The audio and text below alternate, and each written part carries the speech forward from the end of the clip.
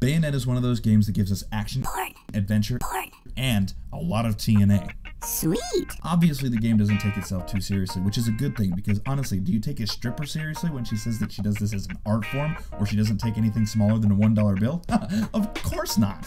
Okay, think back to the days of Tomb Raider. Yeah, that's Bayonetta now. I mean, honestly, she looks like a cross between Sarah Palin, Elizabeth Hurley, and has the personality of a trashy secretary. There's a story in here somewhere, but I mean, like anybody really gives a crap. Here's the reasons why you're gonna get it. Visuals. Oh! Just about everything you see is at the euphoric end of awesome. Combat. Oh! Not only fluid, but different kinds of styles for different kinds of weapons. You got guns, you got a sword, you got magical hair. I don't know how it works, but it does. You can even use enemy weapons against them, but only for a few hits. There are finishers where you can throw enemies into a guillotine, an Iron Maiden, or a giant spike wheel or something. You know you've got something great when you can take an enemy staff, stick it in the ground, spin around like a pole dancer, and shoot people with your shoes.